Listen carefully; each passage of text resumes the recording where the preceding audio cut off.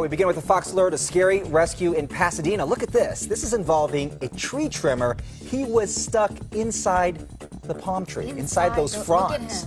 Firefighters took a chainsaw to the dead fronds in a struggle to get the guy out. There he comes. Whoa!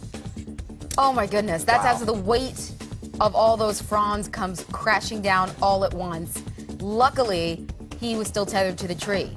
So firefighters managed to lower him about 25 feet to the ground. He is now being taken to a hospital. He is said to be in fair condition, but what a scary rescue there. They always say that's an extremely dangerous job. You can see why.